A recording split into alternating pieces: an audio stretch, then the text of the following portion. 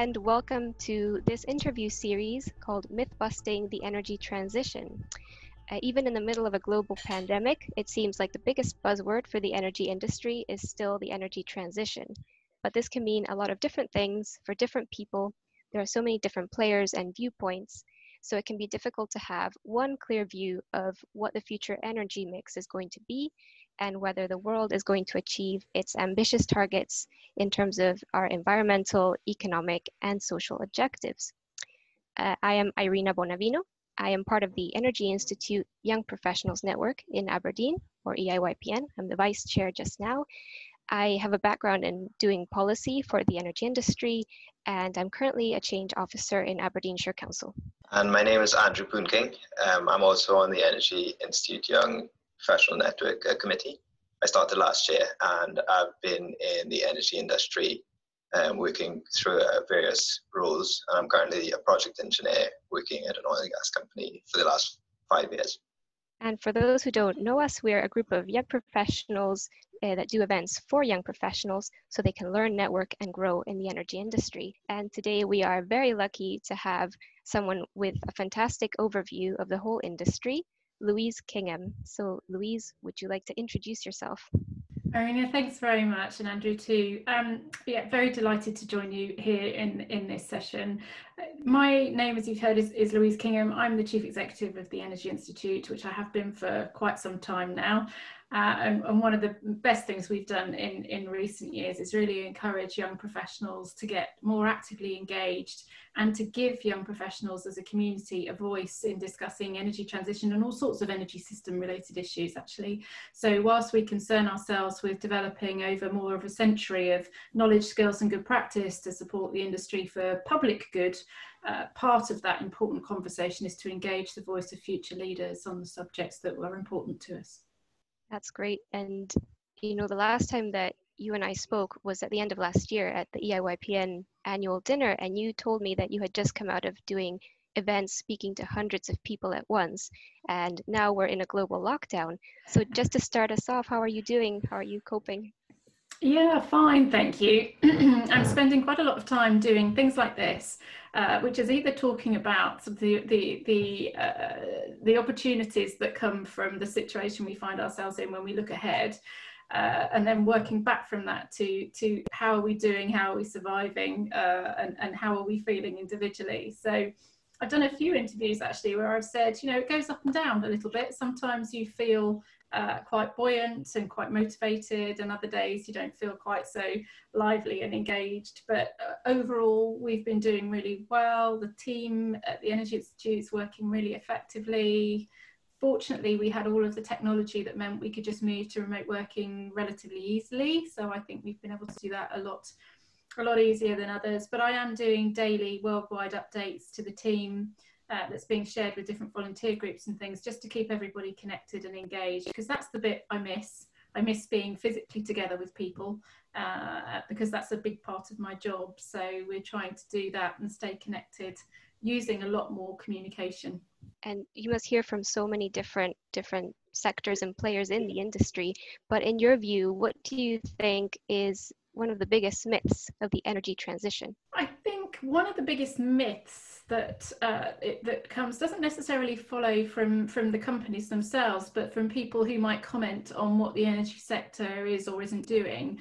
And I think probably the biggest myth that I hear is that it's just not possible to get to net zero. It's too difficult. You know, we're doomed to fail. We've got so much energy that needs to be provided in the world that we just don't have the capability to do clean energy for everybody in the time that it needs to be done. As far as the science tells us and advises us, we have to find that pathway through.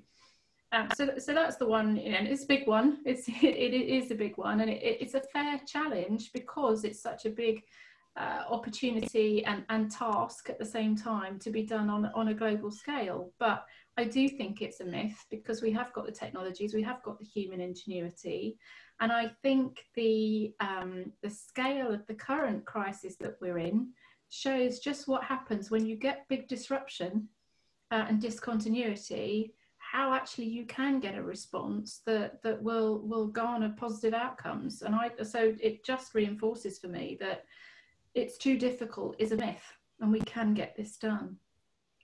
So I guess moving on from that and stemming from that, if, for example, you were a young professional or somebody recently employed within the energy industry just now, what might be going through your mind? How would this influence your view on the energy transition as a whole? Well, I'm fortunate in that I get to spend time with lots of you who tell me what you're thinking and what's on your mind. And actually it's a question that we are keen to understand. And as you know, we've got young professional networks globally now. They're popping up fast and growing quite furiously, which is fantastic to see. And so I think, you know, I'm far too old to be a young professional, but I do try to keep connected to you to understand what your worries about. And I have heard people talk, and particularly actually the conversation probably began in Aberdeen over a year ago now, when we were talking about the changing narrative and moving to net zero, and what did that all mean for people, particularly people working in the oil and gas industry. And some people were quite anxious about that and quite unsettled, and thought that that would mean that, you know, the end of their opportunities for careers in the oil and gas industry, you know, worries about whether or not they had transferable skills and so on and so forth. And I very quickly tried to put pay to that, because I don't think that is an issue. And at the time we were talking about it, you know, I was saying I think it's really critical that the oil and gas industry is at the heart of this energy transition.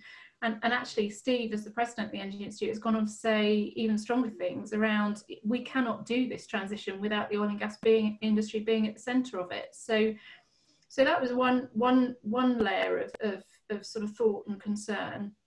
But I think the current situation with the pandemic and some of the geopolitics around oil pricing, the fall off in demand, and much of the talk now about being that demand will either rebound and go horribly in the wrong way, in terms of people that are talking about wanting to manage the demand down and try and protect that as a positive outcome from this situation, or the very polar opposite. And of course, nobody knows that. So I think as a young professional, you know, if you are bright, smart, engaged, curious, and digitally aware and savvy and interested and motivated by solving climate challenges and being at the heart of organisations that provide energy services to people every day in whatever form that is, then you're onto a good thing. You know, it's a fantastically exciting place to be.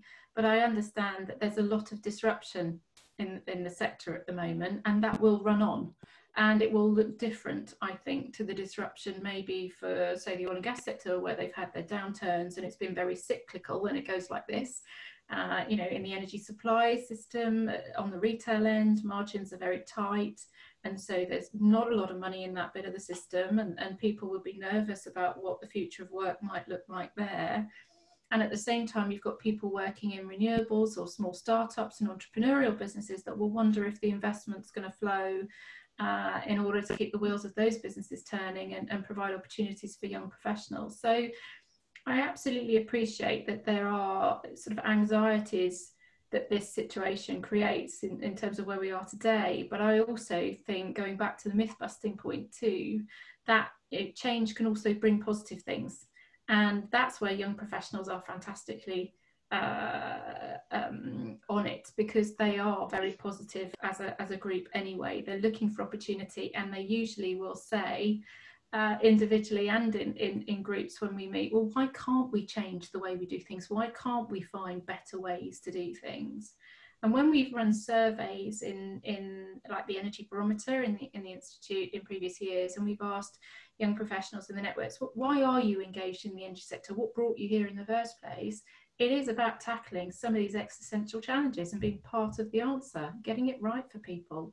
So I understand it's an unsettling time, but I would say hang in there, because for those who really want to make that difference, I think there's going to be every opportunity to do so. You know, technological silos are starting to break down now when you think about it. And everyone working from home, for example, you know, you've got industry innovations that are emerging all the time. We've got new funding coming through to try and kickstart some of the clean energy projects that we want to try and excel in, not just in the UK, but also in terms of what we might then export and do in partnership in other countries globally. So there are lots of positive things that are still happening. You know, in Aberdeen, for example, in February at IP Week, we were showcasing the opportunity for Aberdeen to be the world's first net zero basin. That hasn't changed. That's not gone away. In fact, I saw Andy last week put out the strategy which aligns maximising economic recovery with the net zero policies. So you know, that's fantastic progress. He's pushing really hard on diversity and inclusion and attracting talent and encouraging the industry to do exactly the same thing. So lots of the very positive and proactive things are still happening. It's just a little bit buried because the news stories are slightly different at the moment. Lots of disruptions, like you mentioned, not just COVID for everyone, but also the oil price and what that means for the energy transition as a whole. So it sounds like there's scary times for people, but there's also a lot of opportunities. And you hear people talking about, can this mean that we can do better in the future? So on balance, would you say that these disruptions, do they represent an accelerator for the energy transition, or are they a stumbling block? Well, I am an optimist, and I absolutely believe that the outcome from this experience should be to accelerate the transition. And I think when you look at some of the more progressive energy companies that are out there, they have already come out in some and made statements saying that's exactly what it's going to mean for them. And I think it's smart business. I think it's the right thing to do. It's the honest thing to do, and it's the thing that actually, you know, for the public good, the sector needs to adjust to do. So I'm absolutely convinced that it's about accelerating the transition, not using this experience as an excuse to dig our heels in and not do the right thing. I think there's a challenge for governments in that. So you know, for business, for me, actually, it's pretty straightforward. Although from different parts of the energy system, there'll be some very different perspectives, and maybe we can touch on that in a minute. But for governments, I think there's a bit more of a challenge. So for me, in accelerating the transition as we come through this and out the other side to what our new reality looks like, governments have got to decide how they are going to stimulate economic recovery. And for me, the answer is that we build back better, greener. And so when governments think about policy frameworks, and Irina, you'll know, because this is an area of work close to your heart, but when governments think about how do we design policy frameworks and regulatory frameworks so that actually we incentivize the behaviors and the investments and the entrepreneurship we know that business can deliver to give us the right outcomes, to give us the right answers. And that means pairing right back to looking at what current subsidies do we have in the system? Are they designed correctly to do the things we want them to do, or should we be looking to adjust those? And there's also a number of possible policy interventions which don't exist now, which actually have been on the back burner for too long, and people were already saying that they were anxious about needing to get on with the transition and needing policy framework intervention to be able to do that. So I think that's where the clever policy making is how do we design those additional interventions as governments, and that's governments everywhere, in order to do this, so that actually when they look back at their sort of NDC contributions and they up that in anticipation of the next COP, one would hope, then they can see that they're on a pathway to supporting industry and business to make it happen. And also there's something around the role that we have as individuals in society too. You know, this experience has given us a disruption as individual citizens, which, you know, if you'd have described it outside of wartime in a peacetime situation, you probably would have thought, no, that's not going to happen. They're not going to behave that way. That's just not likely at all. Well, it is, it has, and it does, and it will continue.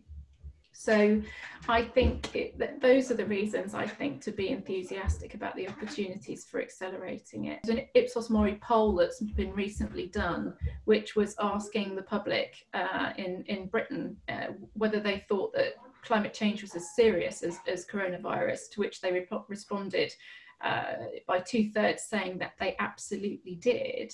And the majority of those then wanted climate to be prioritised as part of the economic recovery. So sometimes in the past, when we've had climate policy movement, other things have come along and then sort of washed it all away and turned attention to other things. I think what we're quite keen to do now is to make sure that that doesn't happen this time around. And if that's the public sentiment as individual citizens, then we have a real opportunity to capture the value of that and make some changes, and ones that governments can do, feeling a bit more bold actually that it's okay. Because I think pre this experience of COVID-19, governments probably wouldn't have thought that this level of intervention in society was possible, that they would in effect get away with it, then it would be palatable. But actually it just shows you, not that I'm suggesting we want to rerun this in the response to climate change, but it does show you how much change can be delivered and how quickly it can be mobilised. So in terms of what needs to be done next, obviously there's the economic recovery and businesses' resilience, but the environmental focus is still very much on the front of people's minds, and there's an opportunity to keep working at it as we leave the pandemic situation. Yeah, absolutely. And I think also with the UK being the host of COP26, if we just sort of stick in the UK for a second, it has always wanted as a country to play a leadership role on climate and climate policy. And actually it's made a significant contribution to doing that. And the Energy Institute supported in March, a little bit, actually just a couple of weeks before lockdown, a gathering of all of the climate attaches in the UK government, hosted all around the world, came together in Lancaster House and had a several days of conference to align the diplomatic positioning to be able to go back out into the world and support people in upping their ambitions in preparing for COP26 and coming to the table with some new stories to tell and some new ambition to share. And so that there's a real opportunity, given that COP has been postponed, but is still planned for in 2021, for that to have not gone away and to continue to be the focus of what happens next. So, and for the UK to continue to lead by example. So I'm hopeful that that doesn't get washed away. Because people are struggling, people are going to need to I guess, to help the economy, boost the economy again. And there's that balance between doing the right thing, as in try to rebuild in a green manner, as opposed to, okay, well, we need, let's say, cash or the to help boom the economy again. Like, let's just go back to oil and gas or something. How do we sort of make sure that balance is right? Yeah, I get the question, Andrew. I think it comes back to how you incentivize people's behavior. So, for example, take VAT. Right, so VAT is routinely 20% on things, but why shouldn't it be zero rated if it's energy efficient? And you save the customer 20%. Now, if you're buying an expensive white goods, that's not to be sniffed at, right? So if you're buying a new fridge or a washing machine or whatever, then there's a financial advantage in making the right choice. Then I think you need to, and then if you take that up to the company level, we need to look at the incentives for businesses to invest in different technologies, and there's probably some reason to revisit some of this in the North Sea, for example. Now that the MER strategy and the net zero strategy have been aligned, are the incentives for companies to invest and develop orientated towards doing that in a way which is efficient economically, but also as clean as it can be? And are companies being incentivized through tax relief or whatever it might be, whatever the mechanism might be, to make the right choices in the context of getting to net zero as quickly as we can? So those are the things that need to happen, and some of that stuff will be relatively simple to do, and some of it will be really, really complicated, because there are, as Arena will know, there's a lot of the policy system which actually is quite complicated, and we've overcomplicated it over the years. So some of it can almost do with being unravelled. It sounds as though you're saying it's really sort of a cooperation, both between government as well as industry as well as society. It's just a cooperation of everybody. There's nobody that's more responsible than another. I think that's right, Andrew. I think that this is doable if everybody plays their part.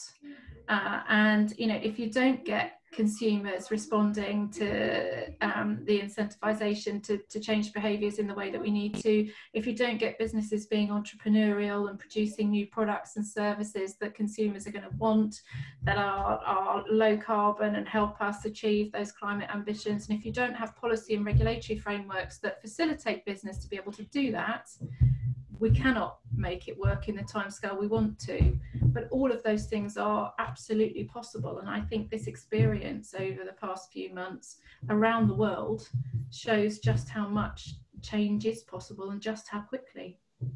And going back to the point of government policies that you mentioned, I saw in a recent podcast that you hosted for the Energy Institute that there was a mention of the difference between the policy priorities of developed countries, OECD countries, when it came to their net zero targets, these ambitious moves towards the energy transition, and on the other hand, maybe developing countries whose priority is to provide energy to their populations.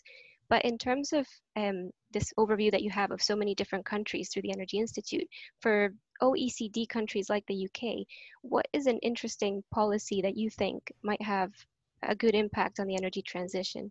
Well, I think there's two layers to this. I mean, your question is about what can developing countries do or economies do for the less developed, and I like to think there's great opportunity for collaboration there. So that's about the exporting of knowledge, skills, capabilities, technologies, and facilitating the ability of the developed economies' experience in order to leapfrog what has been done before and do something far better and far more effective without following that sort of very linear journey that the developed world might have done. So the developing economies should have an opportunity to leap 2 or 3 technologies ahead and be enabled and supported in terms of policy, but also capability and expertise and sort of joint ventures and collaborations with businesses and governments that have already had the experience.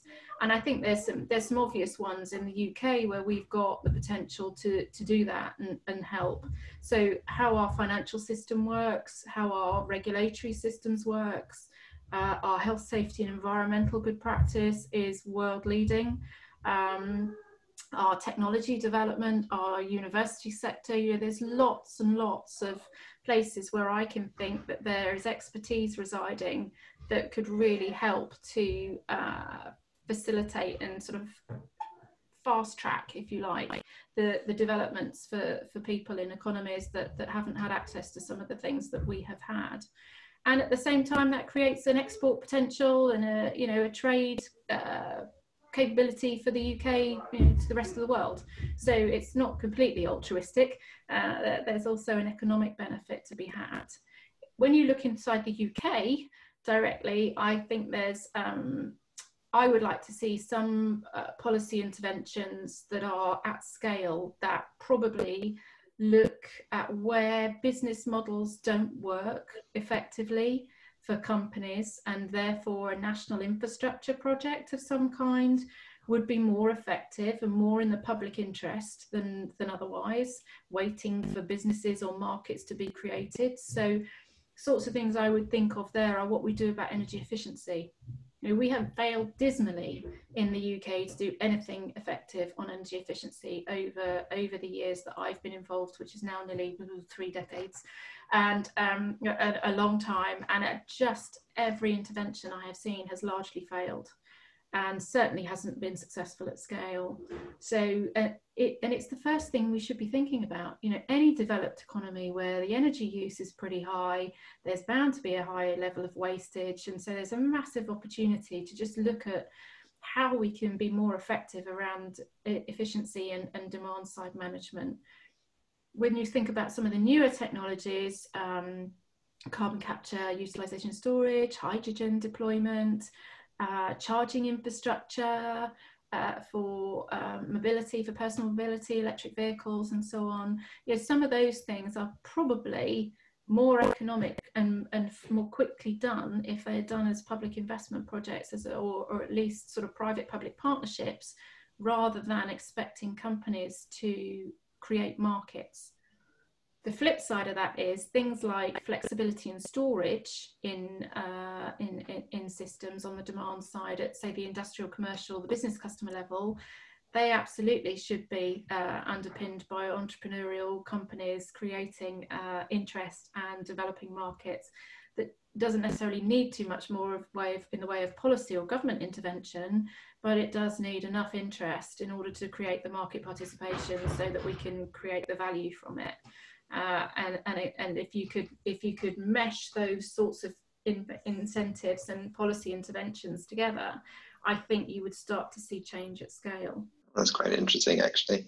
So, I mean, and it's, I think that personally, I think that point about the sort of energy efficiency, it is quite interesting, because I guess regardless of that, I would take it that, you know, the energy demand is still going to be going up per se. So it could couple with helping to, you know, facilitate the actual energy transition itself, because, you know, as far as I'm aware, you know, you have these green projects that come in to supply energy, but then obviously because the supply is so large, you know, you'll have like a gas plant or something like that to facilitate that. So it's a real opportunity there. And I guess on that, you know, for the next generation or people who might be wanting to get into the industry, I mean, personally, what do you think could help to, you know, motivate the next generation to get into the energy industry as a whole? I mean, from what we discussed here, it does sound quite positive, and there's real opportunity, especially in the current situation that we are in, for, you know, development and opportunities to get into that. So if you were to talk to the next generation now, what would you say? I guess I touched on a little bit of it earlier, where I would say, you know, this is one of the most fascinating and exciting sectors to be involved in. And if your motivation is to do some public good and be at the heart of change, which affects real positive improvements for people, for humanity around the world, working in this sector is really going to help you achieve that ambition. I think that the interesting times that we have around the transition, in terms of the different businesses that are popping up, the way in which established traditional businesses are changing and reinventing themselves, all of that creates a lot of opportunity for individuals. So I think it's about, and the things I would be saying would be around sort of getting yourself kitted up and tooled up so that you're well positioned to sell yourself to those companies and sort of start to build and deliver on your own ambition that you've created for yourself. So what would I suggest? So things I would talk about with people would be, you know, being analytically savvy, being digitally savvy, being curious, asking lots of questions, and, you know, always being intrigued about why things are done in the way that they are. Challenging, being a little bit challenging and inquiring, I think, is a positive thing. I think sometimes you have to know when to not do that, but most of the time I think that it's welcomed. You know, I love nothing more than for people to teach me. 30 years into my career, I think if you as a leader ever stop thinking that you don't have anything else to learn, then you should really stop leading. You know, your time is done. So and so actually, you know, learning from people who are at the beginning of their career as much as people who have experience is equally valuable, because you learn very different things. So I think in terms of the skill set, obviously it's about thinking where it is that you want to be in the sector, and whether or not there are functional capabilities and skills that you need to develop. But equally, leaders are looking for people all the time with potential. And so that's a slightly different set of sort of characteristics and traits beyond skills and knowledge that you might have. And I think sort of the desire to be curious, the desire to engage, to be collaborative, to be agile, flexible, you know, so it makes you very deployable. And people that lead companies tend to like that kind of talent, because it makes it easy to build an organisation and be successful. Thanks a lot, Louise, for your time today. We really appreciate it on behalf of the Energy Institute. I think there was quite some good insight and points there that were raised. Thank you, Arena, as well, for your time. I don't know if you have any closing remarks, Louise. I guess there's probably just a few things. So for the young professionals, you know, you're already pretty good at connecting, engaging, building communities, building networks. We're looking at introducing a new mentoring service in the coming weeks, which is really designed to encourage energy professionals that are in membership of the Institute to link up and hook up with senior members and fellows that are in leadership positions and mentor each other. Yeah, it's a two-way street. So I would really urge people to look out for that. And when all of you as associate members of the EI are looking at what we're up to, keep an eye out for that one, because I think it's going to be fantastic. And given that people now are very used to working like this and meeting like this, I suspect we can probably do an awful lot more with the online mentoring than we were initially planning to. The fact that we're also starting to reach a wider audience because we're working this way and producing webinars, and you know, the YPN community are already all over that and building their own series. You know, it just increases our reach and our capability, and for you, the networks and the opportunities. So I would just urge anyone that's connected with a young professionals network who isn't an associate member already to get involved. Sign up to that, start seeing some of the other things that are available to you, and really take the benefit from it, so that we can continue to see you grow and be tomorrow's leaders in the energy sector, because that's what we want to see. So yeah, I want to just thank all the listeners, obviously all the people listening to this video. Without your contributions, you know, this wouldn't be possible. This is one of the videos in a series event that we have for the Mythbusting the Energy Transition. So be sure to check out the other videos on our social media websites. And as they follow us on LinkedIn, Twitter, Facebook, and feel free to get involved. Thanks again for everybody for their time this afternoon.